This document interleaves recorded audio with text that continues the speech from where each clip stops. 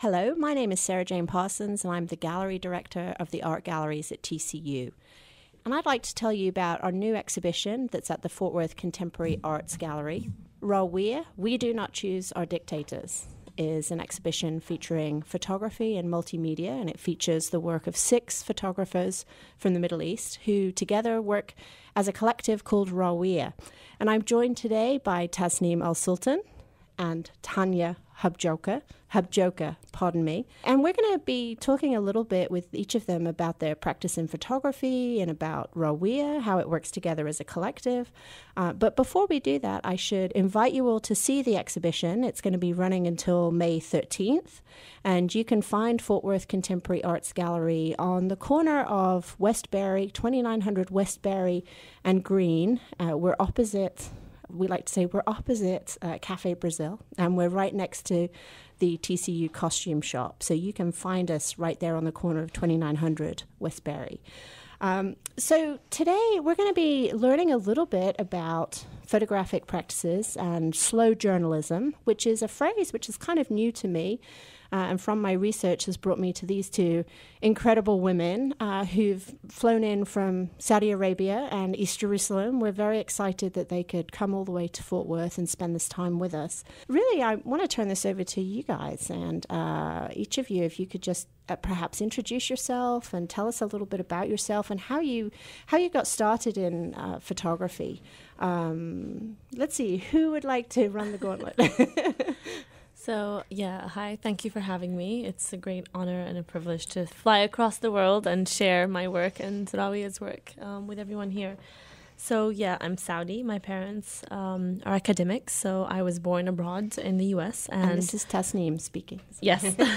And when I was 6, I grew up from 6 to 16 in England, Manchester. So I think I had a very great, childhood in learning about myself as a third culture kid and always trying to negotiate who I am and what I can bring to the table and offer. So I'm very defensive and overprotective, probably, over the culture that I'm representing that is different than mine. So when I'm in Saudi, I'm talking about, Westerners, and when I'm in the West, I talk about Arabs.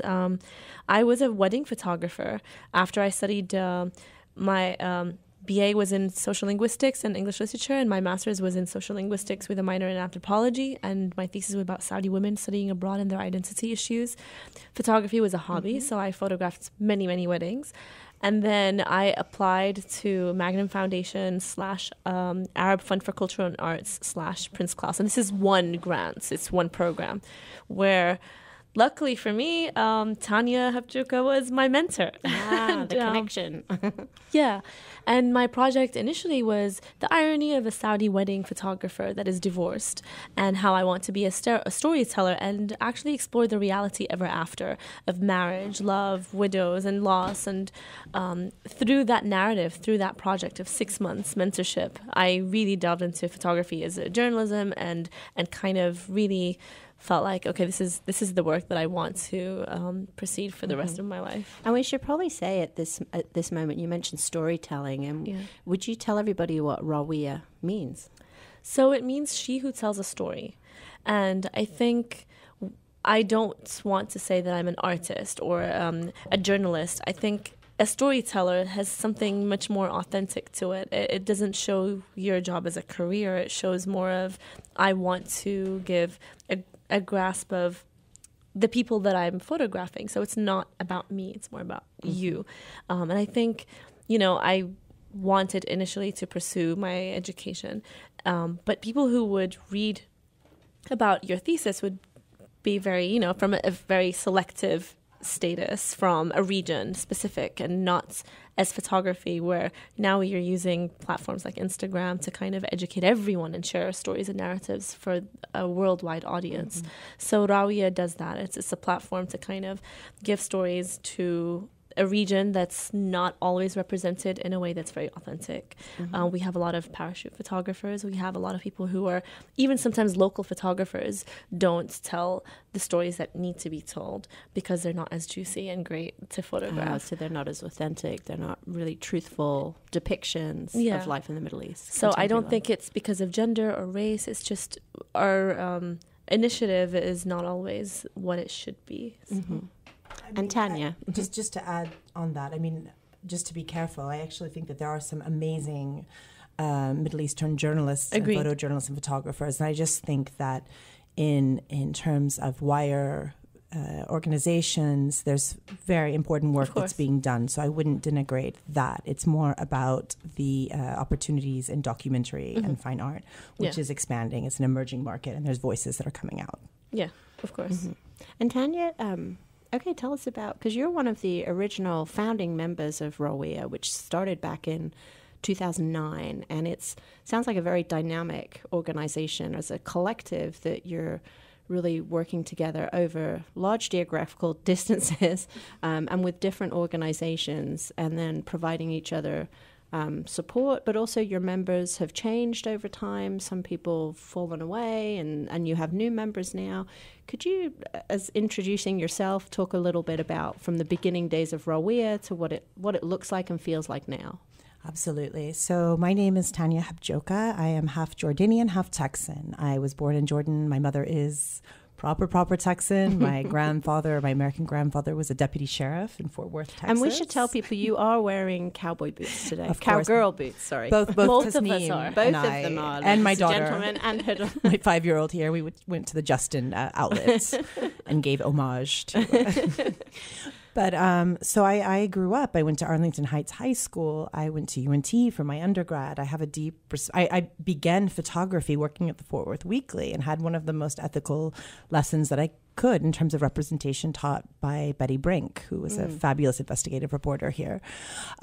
So I went to the Middle East and worked as a freelancer in news, did some little wire bits here and there.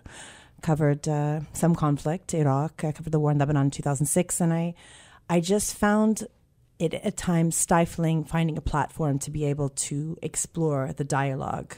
That it just, we didn't really have a space necessarily as so-called local photographers, which sometimes can be a denigrating term. If you weren't with a platform that existed, such as AP, et cetera, et cetera. So if you were an individual photographer trying to come up with new documentary work, it didn't really... Individually, you could maybe get a show here and there, but we decided to come together, to band together with this sort of idea of strength in numbers. And RAWIYA began with a conversation. Nusha Tavakian, who is no longer with RAWIYA, but very much a beloved member. We think of her often. She's with Magnum now. Nusha was in Beirut, and keeping in mind the geopolitical realities, it's very difficult for all of us to be in the same place. At the same time. At the same time, or even access some countries some of us will not be able to go to. Where I'm based, Nusha would never be allowed to go, for one example. And also things that maybe in the West that are taken for granted, like simple internet access, sometimes is compromised. I know from having worked with artists in Yemen, it's not always easy for them to communicate as seamlessly and as quickly as we might imagine. So I think it's not just internet, it's more censorship, and I think it's also education.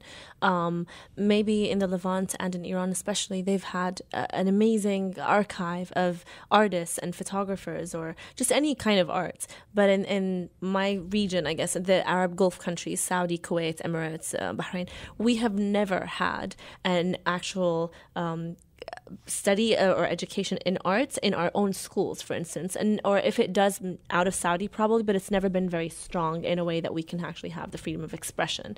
So with RAWIYA, I think the people who founded it are actually kind of supporting the freedom of using arts as an expression. It is a way, I think, of activism of some sort. I think that the Iran, in some ways, in terms of conceptual and new documentary work, were a bit ahead of us. And they very creatively found ways of critiquing, let's say, government-imposed realities through their work by taking conceptual approaches. And some of my favorite photographers in the region actually come from Iran. And I think that right now, it's an exploding scene in photography. But when I was growing up, why are you doing this? Why are you taking pictures of these people? What is this? This is silly. Stop. It wasn't something that you would consider a respectful profession. And now, and I think the advent of the rise of social media platforms such as Instagram, Facebook, what's happening is quite phenomenal because young photographers are connecting and putting themselves out there. But on another level, there's been a challenge to the traditional top-down expression of representation. And so now there's a dialogue, a critique when people come, whether from within the community or, as Tasneem mentioned, parachute journalists, people will come, document, and if they feel that they've been misrepresented, there's now a platform of access to counter that. To respond to that, And right now you've got this unbelievable program, which, God, I wish we'd had growing up. Yeah. Magnum Foundation, who I think is probably, for those based here, it's an organization I highly suggest that you research. Magnum Foundation, Prince Claus Foundation in Amsterdam, and AFAC. Unfortunate acronym sometimes, but it's the Arab Fund for Arts and Culture, and they've banded together to make this unbelievable. We just finished our 3rd pilot, and it was so successful, we're continuing. And so they give grants to the top emerging photographers from North Africa, the Levant, from the the Gulf Arab-speaking countries. Arab-speaking countries, and Tasneem was one of those recipients. But they fly everyone together to Beirut. We pair up with, and there's phenomenal mentors. And we pair up, we mentor online for 6 months, and they fly us back together, and we edit and sequence, and then Susan Mycelis also comes in at the end, and then the work is taken and promoted in magazines and galleries, and we're creating this hyper network that didn't exist before, partially because of the geopolitical realities, and we're all coming together, and it's really an exciting time for photography and new documentary practices in the Middle East. And in terms of your own work and some of your own projects and work that people will see when they visit Fort Worth Contemporary Arts, would you talk a little bit about that? So Tasneem, your background. So yeah, I mean, I photographed weddings, and I photographed, I think, over 150 weddings. I've lost count, in 21 different countries, so it wasn't even specific to Saudi or Arab weddings. And it taught me narrative. It taught me storytelling, a beginning and end. And mostly it taught me to find and seek the mundane moments that are not always the most colorful and the most exotic for me to photograph. So initially I enjoyed photographing Western weddings, because everyone's drunk and crazy and there's lots of guys, or maybe, that just men in general at weddings are more party and they show more emotion. Kind of a relaxed atmosphere. Whereas my weddings are segregated. So the women were always, sitting down, not as much dancing, eating. So then I was stuck in this is boring. But then I kind of had to push myself and struggled initially. But now it's very easy because it can be a glance. It can be a touch. It can be anything that I understand is an emotion and a simple emotion, but that's evoking a movement of some sort to the viewer. So that was how I initially started. And then to photograph that project, Saudi Tales of Love, it was following initially 10 women, and one of them had an arranged marriage, and one of them was a daughter who never been in love, and she doesn't understand that concept other than loving herself, or a divorcee, or a widow. And with all those women, those stories are very universal. If you saw the images, you will not maybe you might perceive it from an Arab country just from the outside, but in their homes they look like me and you. There's nothing different about them. Only when you read the captions you realize that it's very specific to Saudi and the obstacles and struggles that they face as women. A stereotype is that Saudi women can't drive. Yes, it's actually a reality. It's not a stereotype. We are the only country that women can't drive, but there's much more. We have constraints by society, by religion, by government. So with all those things, those minority as women in Saudi share so many different constraints with anyone else around the world, and the way that they overcome those obstacles is what I feel like is very important for viewers to understand. And I think that's what people will see from looking at your work, the photographs in the exhibition, but also we should say as part of a multimedia installation there's an audio track, and that's your voice on the audio track talking about women who cannot drive but they can dive. And so there's an amazing, very simple, elegant portrait of a female diver, and I'm assuming it's a very direct response to that notion of a different type of freedom. Oh yeah, I mean, initially everyone's asking, so how is it? How do you live there? Do you have to cover your face? And do you have to, how is it that you can't drive? And I honestly think that's my least worry, that I can't drive. I have much more priorities. For instance, legal guardianship. Saudi women are the only women in the world that don't have authority over themselves. I don't have legal authority to divorce myself, to travel out of the country, to have any medical or even educational care. So all of those constraints are very important for us to fight for. And we are using social media. There's a Twitter and an Instagram account just for that. So to share those thoughts and say, this is what we really need, this is the change that we need, and to use the topic of my project, like, we can't drive, but we can do so many other things. We are powerful and amazing, and it's not only a selective of, a handful of women that I had the privilege to meet. It's literally every woman that I meet. Tanya, tell us a little bit from your perspective. You have a recent book that came out, Occupied Pleasures, but I know that you're kind of in the earlier stages of a new project. Are you comfortable talking about that for a moment? Because people will see some of that work in the exhibition. Absolutely. What you have here is a mix of the past project, Occupied Pleasures, as well as my new one, which working title is The Unholy Land, Sacred Space Odyssey. Responding to what Tasneem said, the notion of freedom is an interesting way. You can unpack a lot of stereotypes and assumptions, and also political reality. So Occupied Pleasures came about, as we say in Arabic, from underneath and underneath. Like it was a quiet way of critiquing the reality of the occupation of the West Bank, of Gaza, East Jerusalem. And this is a topic that two issues. There's not a lot of platform to discuss it, particularly in U.S. mainstream media. And it's a very hyper-photographed, narrated reality with a lot of reductive stereotypes, be it either victim or terrorist. And so finding a way of gently unpacking how people use their freedom in these sort of absurdist, Kafkaesque realities. So it was using humor and the snippets of taking your breath that I found a way of reapproaching the discussion of the occupation itself. So with that, I actually was the recipient of a new grant from Magnum Foundation on religion. And this particular pilot is funded by Columbia, NYU, The Revealer, which is a publication at NYU dealing in religion and critiquing the fact that mainstream religion is not really tackled in media properly or in depth and vibrantly.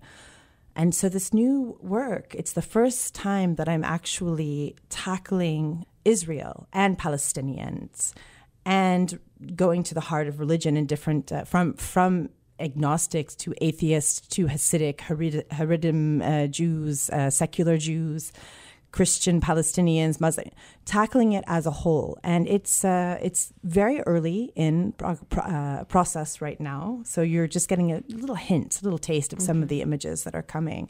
But what I'm hoping will be done, because there's going to be an immersive media element to it, is I want it to almost be sacred space oddity. Like I want it to be, you're entering like almost like a time machine or a short story, time machine / short stories. And you go and you meet these vibrant characters, but it'll kind of shake you out of your assumptions of what that place is. Because on one hand, it is the conflict and it is binary. But on the other hand, the binary is a false construct.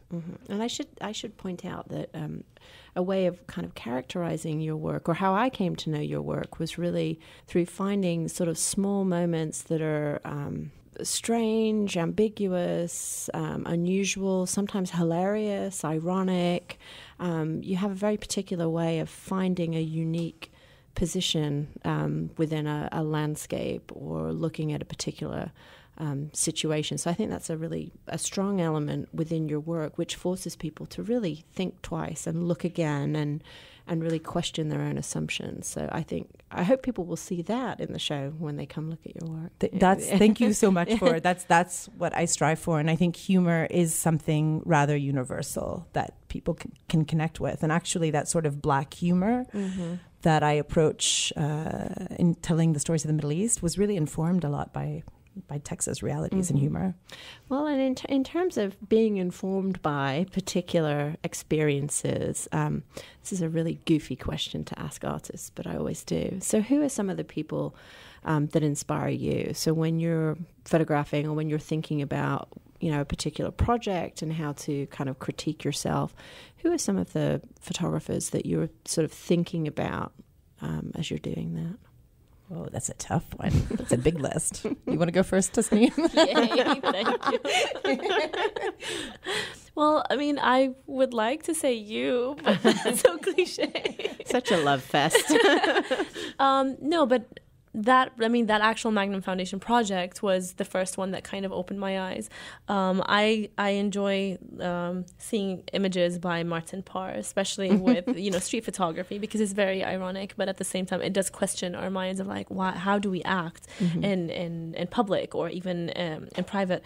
And then I really enjoy Maggie Stieber's work, and not only is she a phenomenal human being, but also she's one of the first that has a very different touch to every project that she photographs, and she's very sensitive to any story. So it can be something that's in Haiti, and it's war and it's journalism, and it's very respectful to the people that she photographs. And it can also be something that's in her own hometown, or like her mother's very difficult relationship because she died of dementia, and the last few years was a struggle for her. So that shows in very intimate pictures, and we can have access to that. Well, funny that you mentioned Martin Parr. That was being a student at UNT. There was a lot of welcome distractions on that campus and in that city, and I maybe was not the most profusely present photo student in my minor, but it was while being called into the office to discuss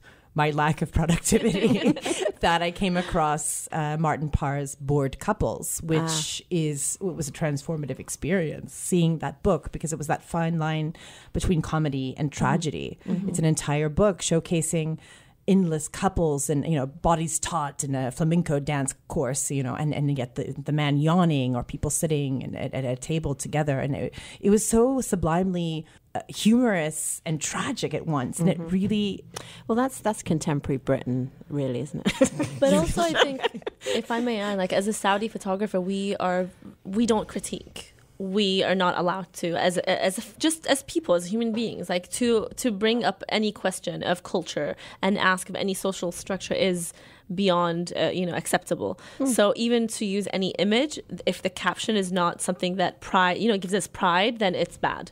So for me to see the work of Martin Parr, I'm like, oh wow, he gets to do that and no one is killing him. Like, no, he's allowed. Well, he's had his fair share of critique though from within British society. But then there's also Gohar Dashti, who's one of my favorite. Do you know her work, Sarah? She blows my mind, because she's one of the first, I would say, that really walk that fine, murky middle between fine art and documentary work. And she expanded my approach, because inside I was often feeling conflicted in which approach I wanted to take. It's conceptual, but it is a documentation of the present and the emotive reality of the characters that she presents. And she even brings in autobiographical elements. And that particular work really informed and was a breakout point for me. And I used the phrase before, slow journalism, and so maybe that's an opportune moment to kind of talk about how you would describe that, what that is. For me, I find it problematic that, again, to use this term, parachute journalism, and I don't mean to imply that there are not fine journalists that come from beyond certain borders and come in and do quality journalism. But that being said, there are plenty who come in and make a lot of reductive assumptions. And how close can you get to the truth? And why would your documentation of someone, why would your truth be greater than their truth of the person that you're documenting? So this concept of collaborative portraiture, some purists in journalism would definitely push against that. But I actually think that once you're having a conversation with the community that you're in, that is where you're actually venturing into a more interesting dialogue. And slow journalism is simply immersive storytelling where you're spending quality time with the subjects and in the place that you're documenting. Before you even bring out your camera. You know where I first, before it was even a term, it was actually while sitting in on Joseph Rodriguez's, by chance, a class of his at Tisch NYU years ago. And for those who don't know his work work with East LA gangs it was a breakthrough work. It was one of the first times that you actually kind of got beyond the violence in the images and understood the community behind it and perhaps what was driving some of this violence. And he described his access into this very difficult community, and he spent months not even bringing out his camera. I mean, exactly that. And it's very therapeutic, I must say. I mean, I initially started the project just photographing everything documentary.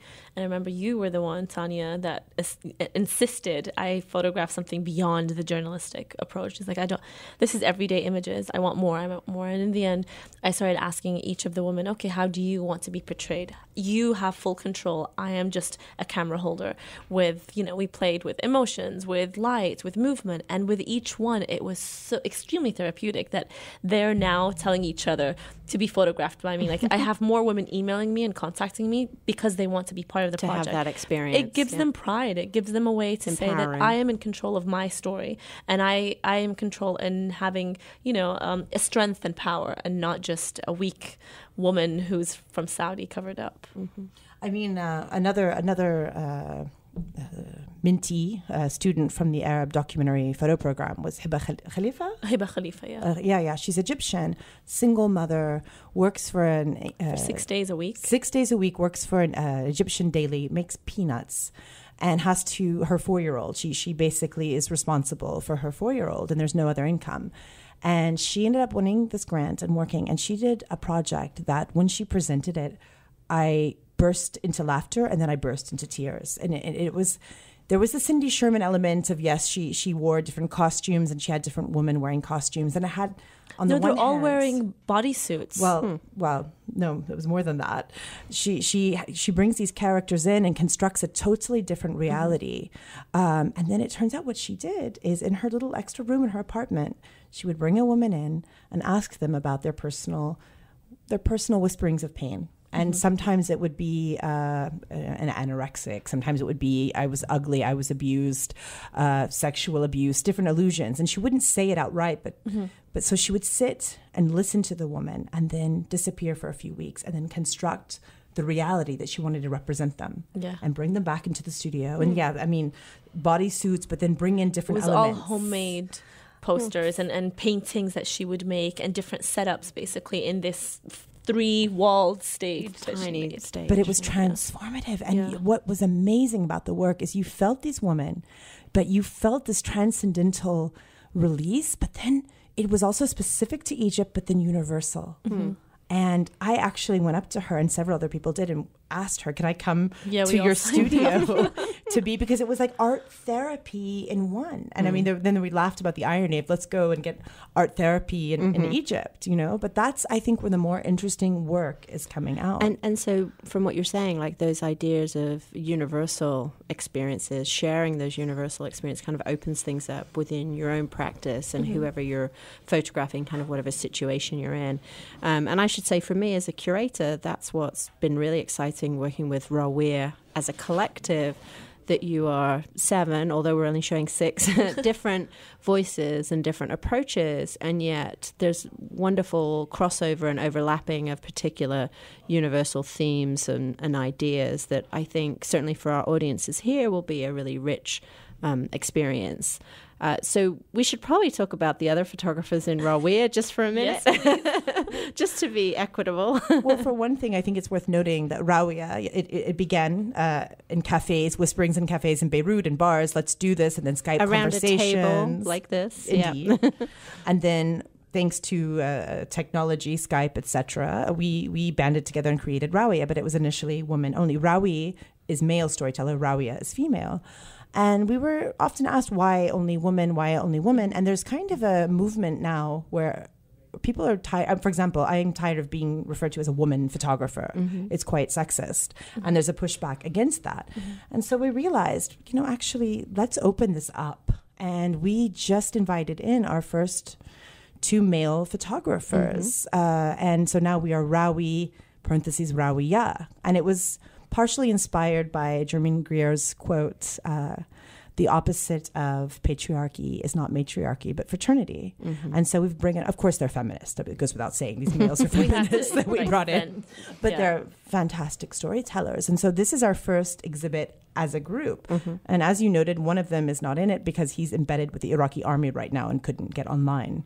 Right. So we should explain to our listeners that we could not get any images from him. So we were not able to produce any for the exhibition. But audiences, we can go online and see his work. Yeah. Gaith. Gaith Abdul Hadad, fantastic writer, and he's probably the most hardcore in terms of he'll go into Yemen. He's on the front line of conflict. And he also reports for the Guardian newspaper, so you can read his stories. He's an incredible writer. You can read his stories and see his photographs online. Some of the other photographers, Tamara. Tamara basically did this project. It's called Imagine an Arab Man. Picture an Arab Man. And she worked with 80 men, taking portraits of them. And they're all not wearing a shirt, but it's shoulder and above. And it's very romantic. It's very poetic. And it's extremely the opposite of what even I, as an Arab, would expect from the way that we've been influenced by the media to always have this negative portrayal of an Arab man. Again, victim or, perpetrator of violence. And the realization we don't ever recognize our men, our family members, our brothers, our boyfriends, our fathers. So it's very beautiful, tender, evocative work. Very simple, sort of sensuous portraits. Yeah, exactly. Yeah. Then we have Laura Boushnak, who, you want to talk about that? No, you go ahead. Go ahead. No, she did cluster bombs. She did her cluster bombs, and it's a very personal story. Laura is Palestinian herself, refugee. Initially, she didn't even have a passport. She does now, and so she followed a Palestinian refugee from the south of Lebanon who lost his legs because of actually American manufactured cluster bombs sold to Israel that were dropped in the south during the 2006 conflict. And so she's followed this young refugee from a camp in the south of Lebanon for many years. And it's a very, very intimate, heartbreaking, quiet work, actually, going beyond the typical imagery. When you think of cluster bomb imagery, she really empowers the voice, the character, understanding what this did to his life. So they're beautiful. They're sort of portrait / still life images, really. I think you find of her work, and also Myriam Abdelaziz. Yes. Myriam Egyptian. Abdelaziz is Egyptian, Swiss, French. She's sort of a transnational citizen of the world, and she documented the uprising, the Egyptian uprising, and it was a very hard moment for all of us because everyone was transfixed, including my husband, who's a lawyer, and he skipped work for days. We were all just transfixed watching what was happening, and she was there in the streets documenting, and then it was the biggest heartbreak what followed and what has since followed, and that work, actually what she experienced partially drove her. She hasn't really been documenting so much back in Egypt because she's got a lot of, as an Egyptian, a lot of personal pain perhaps around some of the things that happened. But so she's a portrait photographer. She's actually doing a fantastic project in America right now. And recently became, after years of living in New York, she's now a citizen. Oh. And so that marked, she voted for the first time. And her new project is sort of hand in hand with that. Great. And also Zeid Ben Romhdane. Oof, Zeid. For those who have seen, what's that Italian film, Benucci, what's his name? The comic, Life is Beautiful. Oh, Life is Beautiful, yeah. He is that character. Oh. He's kind of just quiet and quirky and ridiculous, and you look at him and he looks like a hipster on the top, and then you look down and he's wearing like these like plastic flip-flops and he's just this goofy, mischievous character. And then when you look at his work, he was also a recipient of he was from the same round as me, and he's based in Tunisia. Tunisia. Yes. And his work in this particular phosphate coal mining town, I don't think I've seen such tenderness and respect. You could feel how this beautiful character of his, you feel it in the gaze of the people, how they looked back at him and the way he treated them. But he photographed this community with almost magic. It's almost like magical realism. And he's working now with Peter van Agmel, who's a fellow mentor in the program, Red Hook Publishing. His book is going to be coming out soon. I think what makes us all connect in RAWI is that we're very dedicated in sharing stories that are actually mind-provoking in a sense to show that we exist as a Middle Eastern narrative, but also in a way that's similar to you, wherever you are. And we have the same happiness, we have the same tears, we have the same problems and issues. And when those images are portrayed anywhere else, it will show you how I don't know, I'm trying to kind of go beyond the politics of how different we are and show how similar we are, because that only brings us together instead of being afraid. Good work for me, the bottom line, is if I produce work in a community, if the people themselves, and it might even be critical, but the people in that work should recognize themselves. And if they don't, then I failed. And at the same time, it should resonate. I think quite often, probably because of my anthropological background, I am obsessed somewhat with narratives and counter-narratives and reception. So every single time I put out work into the world, it's painstaking because I'm analyzing, okay, how is this, could this be perceived negatively? Could this be perceived in a different light than it's intended? And so there's that self-critique at every step of the way. And I think that's important from everyone, and not just as an artist. You have to be aware of how that will be, how that will be perceived by someone else, because you're trying to represent a lot of people. And I think the best way is to actually ask the people you photographed, how do you take this? Are you okay being represented in this way? If they agree with it, great. If they don't, then there's a problem. There's a very big problem. There's something to learn from that. Yeah. Well, we should bring our discussion to an end, because I'm going to whisk you away to lead a masterclass for our students. And speaking of our students, perhaps that's something we could finish on, is just a few words about just some advice or a sense of how you can inspire our students to greatness. Pursue your passion. Oh. I would have to say there's always this idea when you're a young photographer, especially if you're going into journalism, that you have to follow the conflict zones and you have to go with it. But actually, I think there's work to be done here. And Texas is such a vibrant place. There's so many stories. And by chance, it is very topical. What is happening with this election, immigration, the wall. In the environment. It's time. This has never been... to be honest, based in the Middle East, I've been watching for the last few years developments in the U.S. and coveting to be back and documenting what is happening right now. This is your time. This is an important time to be documenting. So find a story that you're passionate about, that you will live with, that you will take your time with, and develop that story. It should not be less than 3 months. It can be 2 years, whatever it is, but just immerse yourself in that story. And you've never, as a young photographer, you've never had more platforms or tools or places to get grants. So it's a very good time to be a photographer. Wow. Okay, well, I'm inspired. Well, I'd like to say to Tasneem and Tanya, thank you so much for spending time with us today and talking about your work and the work of RAWIYA. And I'd like to just remind everyone again, our exhibition, RAWIYA, We Do Not Choose Our Dictators, is on at the Fort Worth Contemporary Arts, and it's open until May 13th. Just in case you don't know, our regular hours are Wednesday through Saturday, 12 to 5 p.m. But if you shoot us an email or drop us a line or call us, we can be there at other times to let you in if you have a tight schedule. So please come along, be a friend to the art galleries at TCU. And once again, thank you, Tanya. Thank you, Tasneem. And this is Sara-Jayne Parsons saying goodbye from the galleries at TCU.